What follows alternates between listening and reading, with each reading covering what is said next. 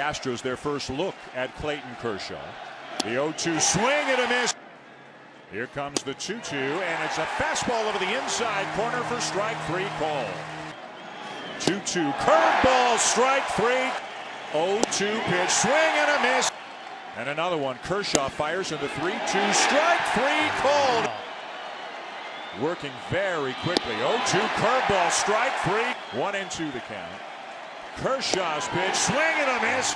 0-2 on the way to Josh Reddick. Kershaw drops down and freezes him with a knee-high fastball. Where it would necessarily happen again. 2-2 fastball right there, strike three called. As we've seen many times, that fastball at the bottom of the zone has froze these hitters.